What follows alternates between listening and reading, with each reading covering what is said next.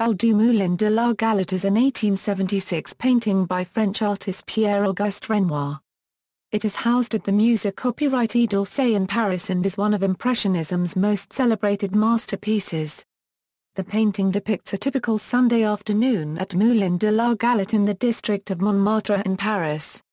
In the late 19th century, working-class Parisians would dress up and spend time there dancing, drinking, and eating galettes into the evening.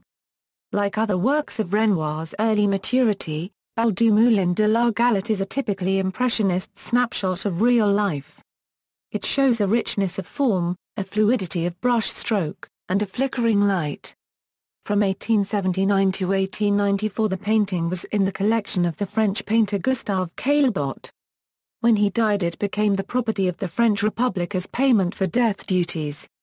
From 1896 to 1929 the painting hung in the Musée copyrighted du Luxembourg in Paris. From 1929 it hung in the Musée copyrighted du Louvre until it was transferred to the Musée copyrighted d'Orsay in 1986. Smaller version.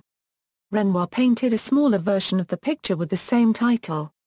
The painting is now believed to be in a private collection in Switzerland. Apart from their size, the two paintings are virtually identical, although the smaller is painted in a more fluid manner than the d'Orsay version. One is presumably a copy of the original, but it is not known which is the original. It is not even known which was the one first exhibited at the Third Impressionist exhibition of 1877, because although the painting was catalogued and given favorable attention by critics, its entry did not indicate the size of the painting, information that would serve to identify it. For many years it was owned by John Hay Whitney.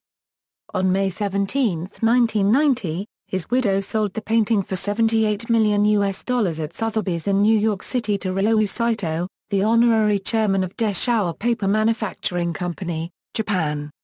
At the time of sale, it was one of the top two most expensive artworks ever sold, together with Van Gogh's portrait of Dr. Gachet, which was also purchased by Saito.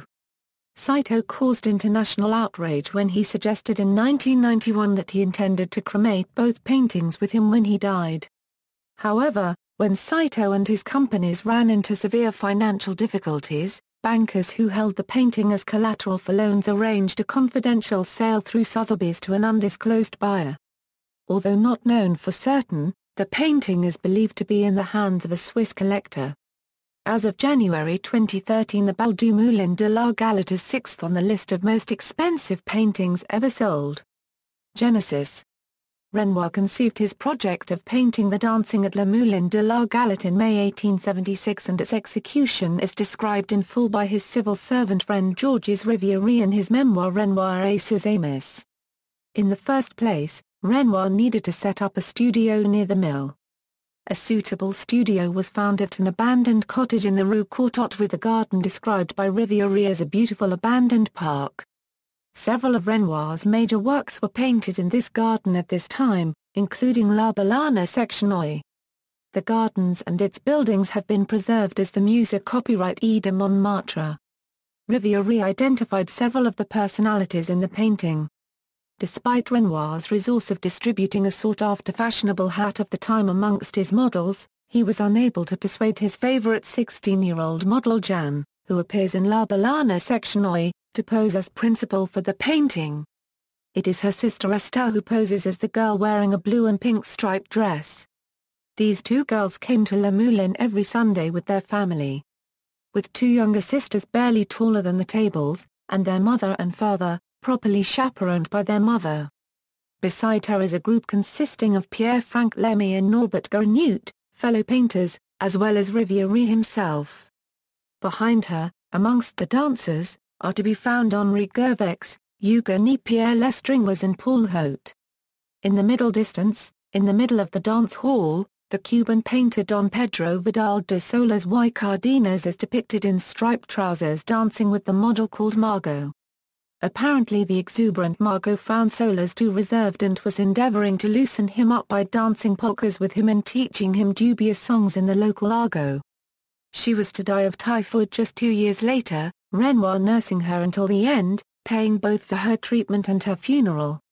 Riviere describes the painting as executed on the spot and not without difficulty as the wind constantly threatened to blow the canvas away.